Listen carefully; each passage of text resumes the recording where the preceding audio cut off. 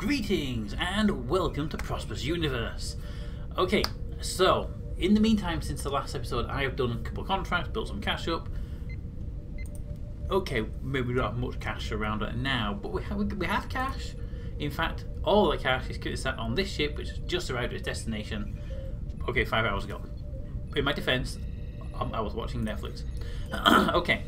Ooh, I need some food in there. Let's pop in there some nuts really quickly, just get them processing. Boom, there we go. We'll have those for a few minutes at least. Alright. The PP1s right now, the prefabs right here, they're processing for a contract we have. That's going to pay out shortly, and it's be the 4 BDE, the 2 BTAs, the 11 BBHs, and the 22 BSCs, which are broken up in that order to basically try and process this one a little bit faster. So, hopefully we'll better get that contract in, bring some money in, and be able to expand some other stuff. Okay, so we need to stock all this up. This needs stocking up. So let's do this right now. Rations, what's our water limit right now? 84 water. We've got 17 hours before we need more. We'll have enough to do some drinking water, because I could always do with a little more drinking water. Give me 100 units. There we go.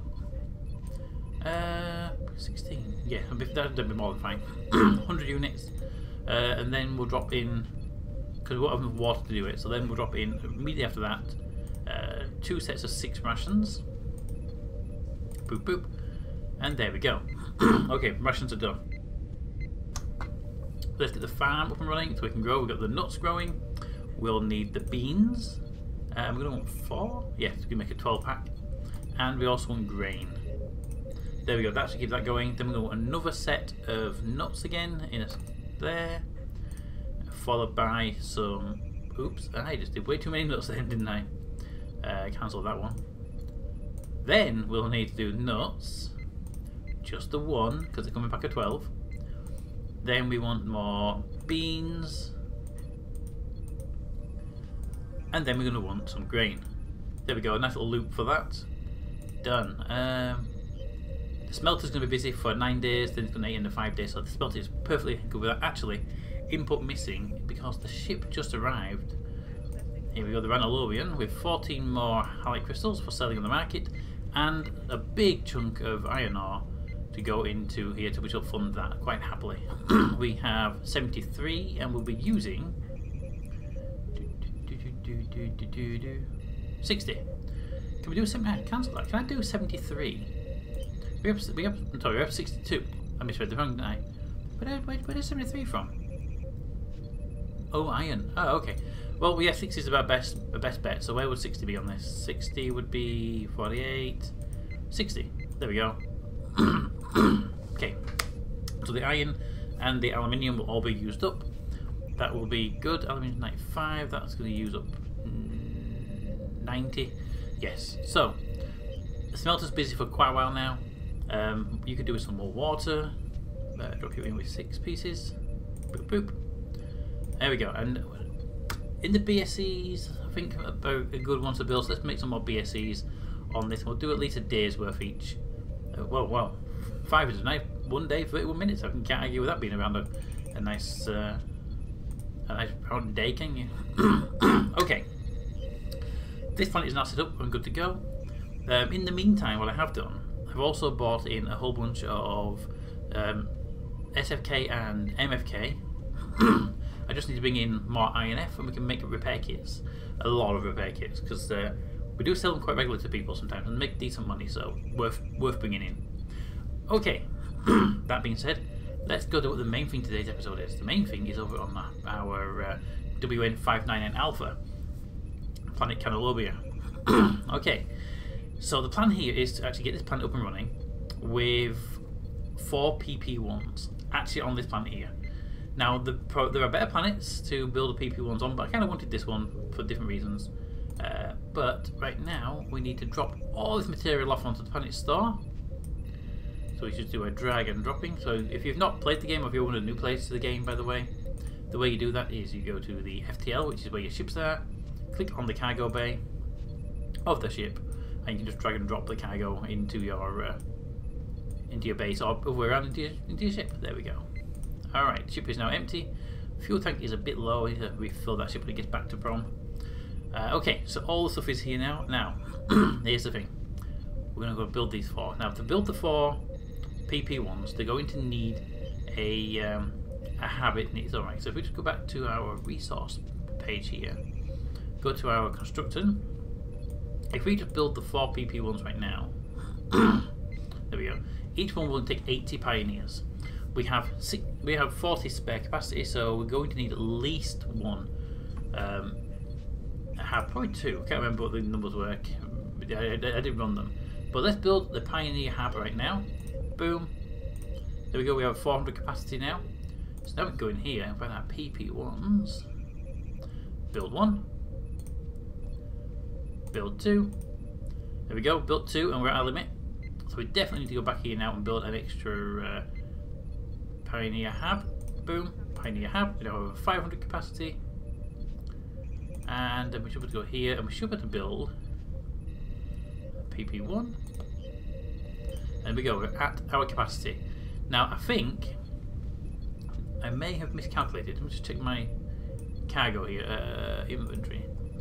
Do I have enough to build a second hub? I probably should have because I did the numbers. Yeah, we've got 1 BTA left there, so we're going to run off and build an extra habitat, HP1. There we go, and then finally the last prefab Mark 1, and that should say, yeah, we're out of stock now on all the materials.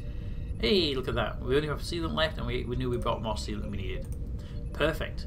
Okay, now we are now consuming a lot more resources, so we need to bring a ship with resources. Luckily for us, I have a ship sat over here in Prometer who's ready to stock up on resources and ship them over here. But before we do that, let's head up to the resource planet. And we're going to have to widen this queue out now.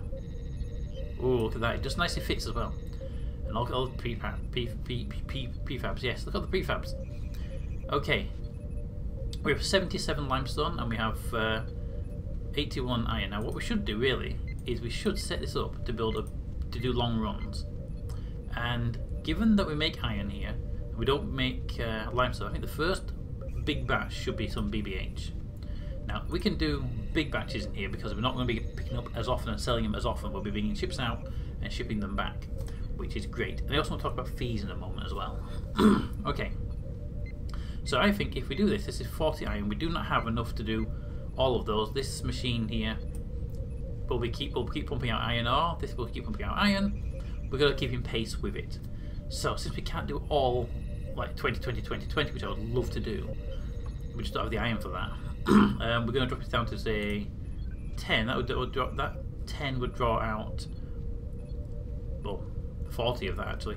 If we did this, that 20, 2, 4, 6, 8, and we have definitely got enough of the limestone for that, and that'll give us 4 days. All right, we're going to do a whole batch of BBHs just to start up this new base. I think actually what we'll do, if we do some BSEs here as well. Yeah. Let's do 2 batches of BSE. Boom. Boom. There we go. And then we should be able to do BBHs. We should be able to do 2 batches of BBHs.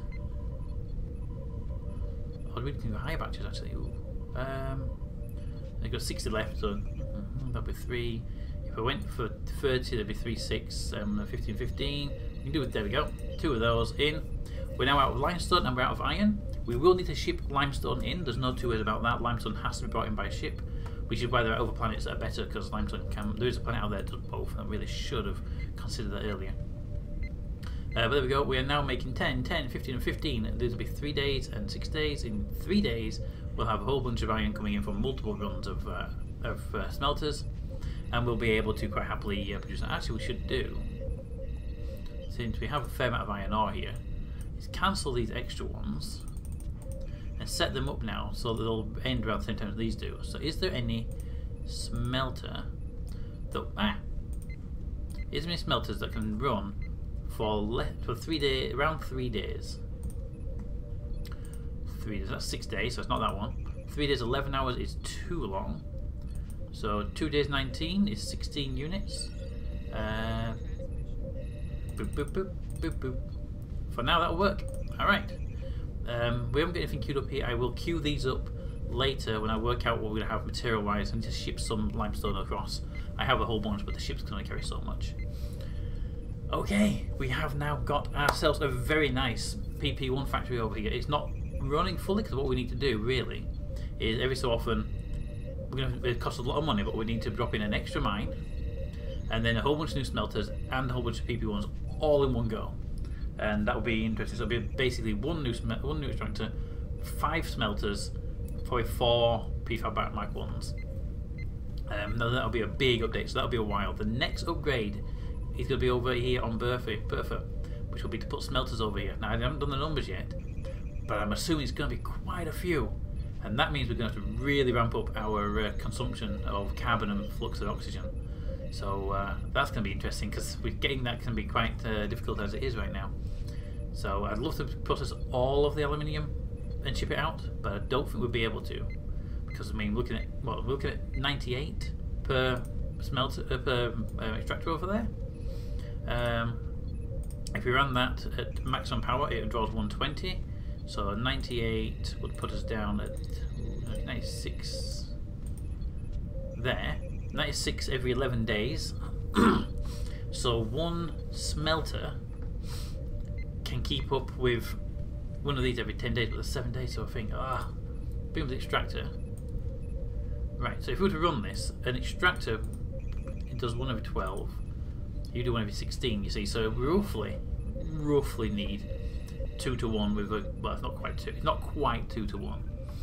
So we're going to need to build probably 5 smelters to keep that base running smoothly.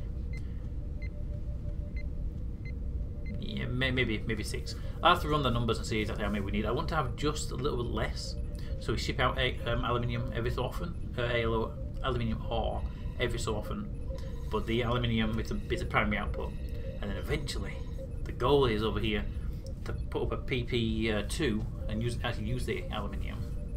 Maybe even maybe we don't. What alternative options do we have for the AL? I mean, is there any alternative option for the AL? Because I mean, it doesn't necessarily mean we need to run that, right? Let's see, smelters, yes, obviously.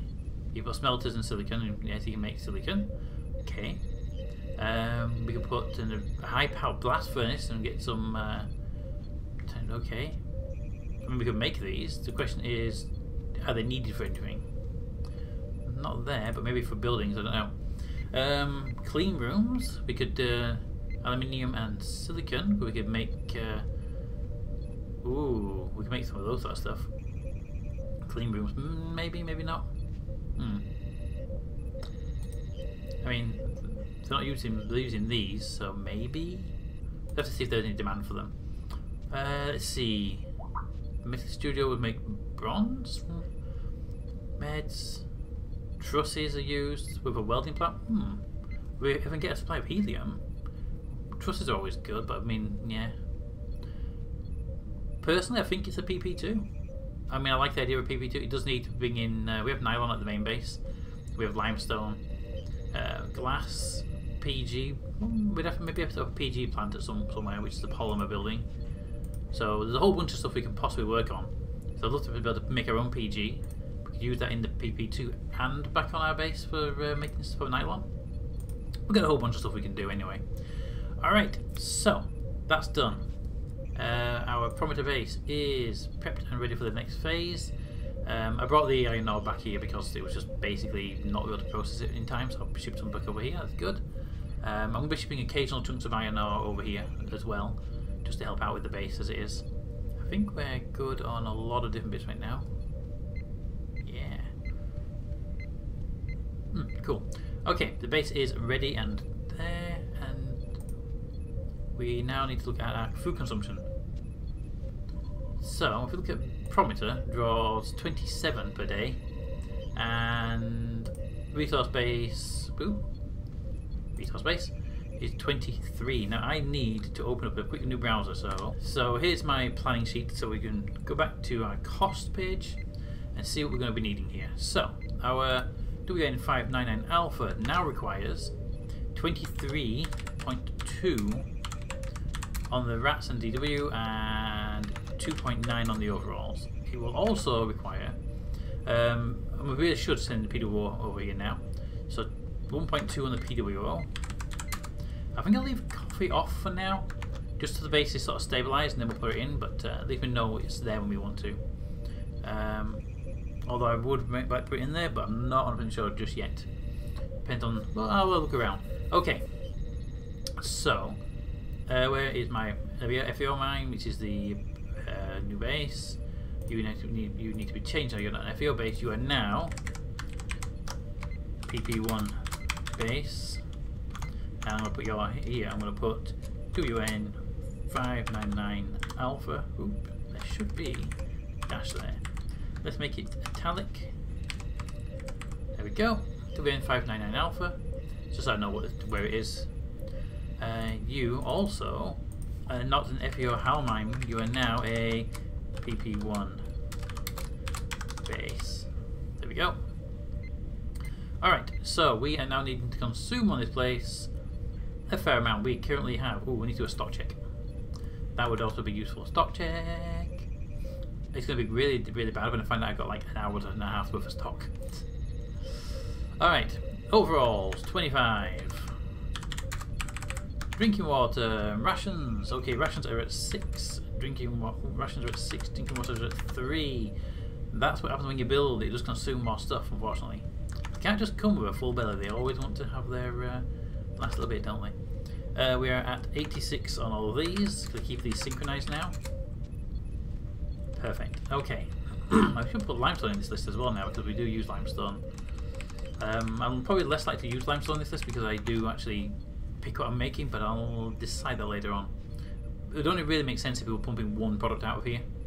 I mean, if we could make it a BBH base and make nothing but BBH, that's an option. We could ship in limestone. I mean, 100 limestones would make 100 BBHs then.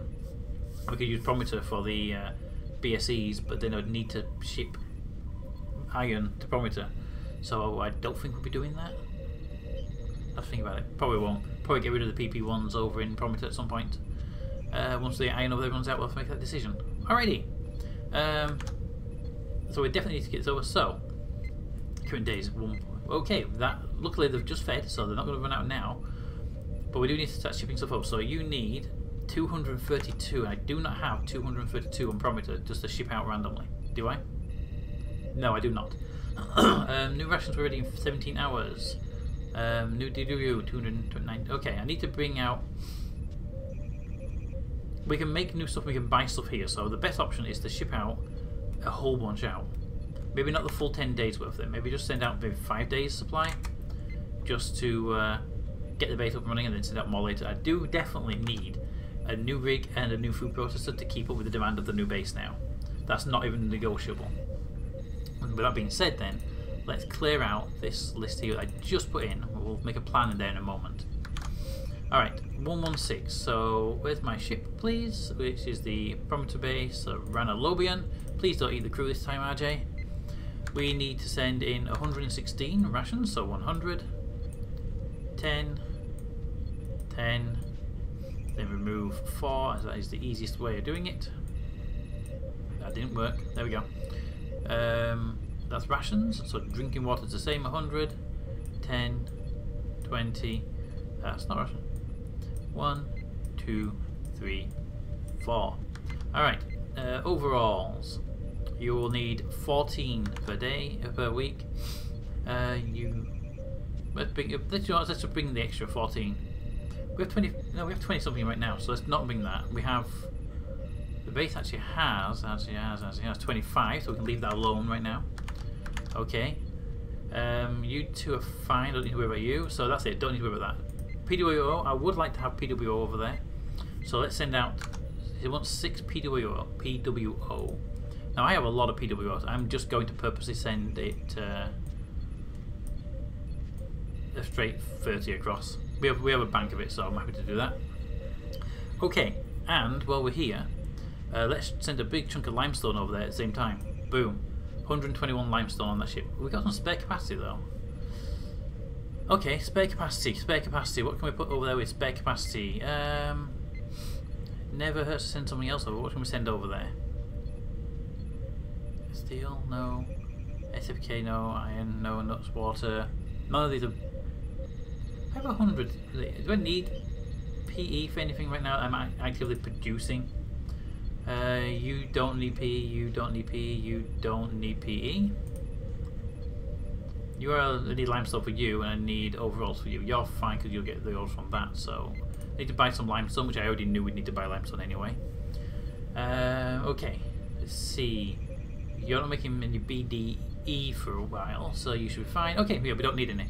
Let's send the 100 PE across, because then we can make some BTAs and stuff over there if we want to in the future. Not many, but it's a start, right? And MFK, I think we're good on all the stuff here we would normally want to send across. We can send battery coffee across, and you know what? Send 10 coffee across. I'm running a bit low myself. I'll have to buy some more, but send 10 coffee across for now. And actually, what is our coffee consumption going to be then? So I can put it into my plan. Coffee consumption is 1.2 a day. So we'll put that over here. Wait, cap 1.2. PWO. Oh, 2.9. Ah, okay. I knew I was wrong. 2.9. There we go. So we're going to need 14. So we'll send the full 20 across, and I'll get some more for barometer. There we go.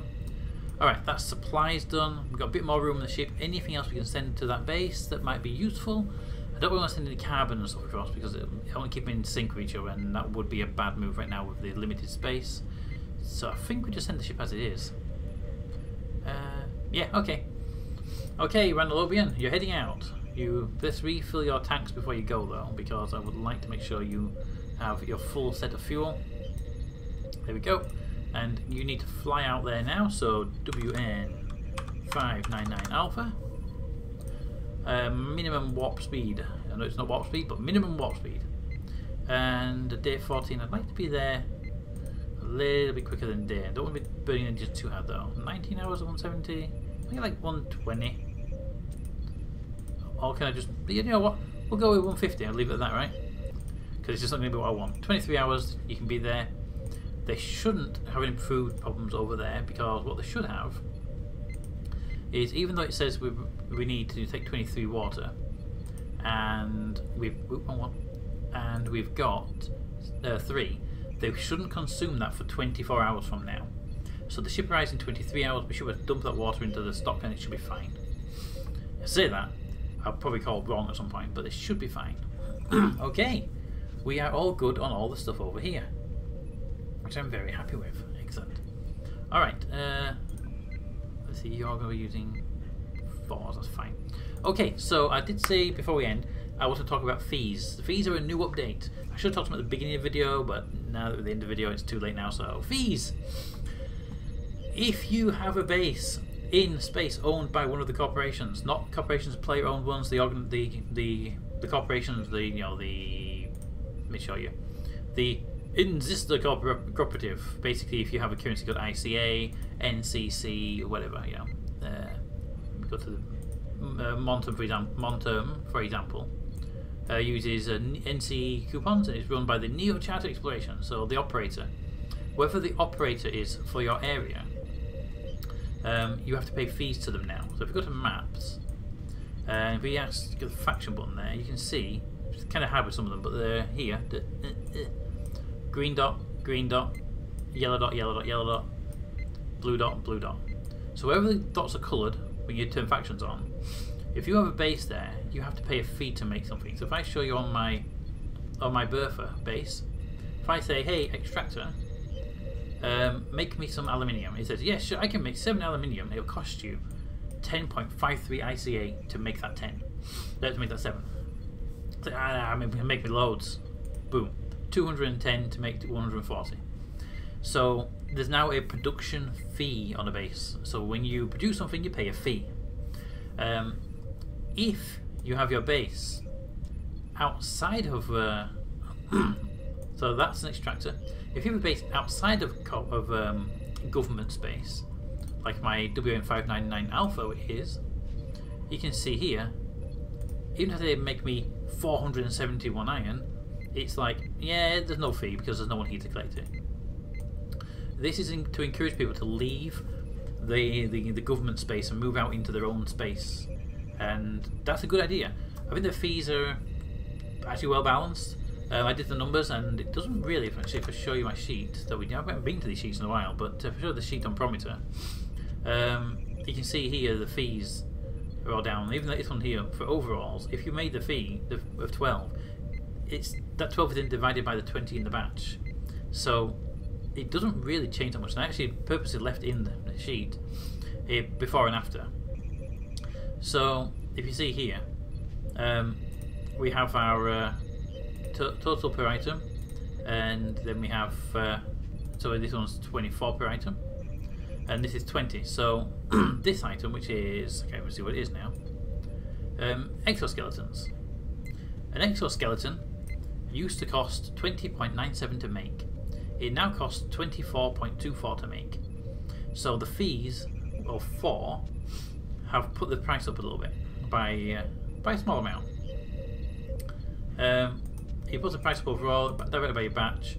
It gets added in, and then we just did some number crunching here. Ignore the negative numbers, it's just me screwing stuff up. I think these numbers are actually wrong. I pasted them in somehow. I've changed something. But I did the calculations on these, and the prices were. I think it might not be what I was doing. You know what? Forget that. But basically, the fees don't actually put the price up that much. So feel free to run the numbers yourself. But the fees, although they can look kind of scary at first, they don't really affect the overall price. But the biggest place they affect the prices are over on the prefabs, where you're getting batch amounts of 1. So that batch actually has 6.6 ICA gets added straight to the end price. Whereas say here on PE, that 5.6 is added to a total of 200, so it kind of gets watered down quite a lot. Anyway, that being said, I mean, I should show you 421.17. Delete the fee, it's 415. Right, so the price per item is 208 before, and now 211 with. So the fees are fairly balanced actually. I still disagree with them being production fees, and I really think they should be sale fees. So, you know, rather than production fees, but that's the choice of the developers, so that's fine. There we go. Alrighty, so back to the game. Fees, you pay them if you work inside organisation space, in corporate space. If you're working outside of the government, you don't pay fees. So get your bases, get out there, and start expanding out. And I know for a fact, if you contact Mr. Washington over on the comms list here, there he is, Mr. Washington. If you contact Mr. Washington, he actually stocks what he calls base in the box. Basically, it's all the components you require minus trusses, I think it is, then MCG. I'm not sure about that. But basically, all the prefabs you require to go out and build a new base somewhere. I know Toad stocks multiples of them. He has multiple packs of bases available. He's been too lazy to sell them to the market, has it in his own words. So if you want to build a base somewhere, give him a shout and make him work for it, right? Sorry, Toad. Alright, I think that we're done. I hope you enjoyed the video. I hope you enjoyed the changes they've made to the game, especially with the fee system, which is... Oh yeah, there's also... Probably doesn't be the... actually no, it was here. If I pop open extractor, we have a... No, yeah, wrong one. Extractor. We also have here... there we are. Production line condition, 100%. Excellent. But if I were to look at... Let's say... You... No, you're still there. Okay, I need to find one that's degraded a little bit. Prometer. Prefabs. Okay, well, either way, we have the production line condition now. Buildings now deteriorate over time as you're producing. So you've got to keep an eye on your building condition. You can see that over in the base building. Go to your buildings tab, scroll down past all the habs, and you can see here my basic material plant is at 99.9% condition. That means as it degrades, its efficiency goes down.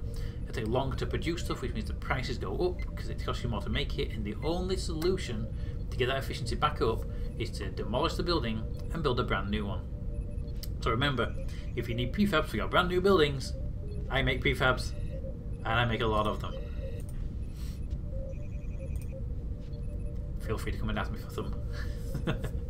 Alrighty, So, prefabs. You'll need more if you're going to be rebuilding your bases. Luckily, they don't degrade that fast, and I'm hoping, really hoping, that they put a repair mode in place. I expect it to cost prefabs.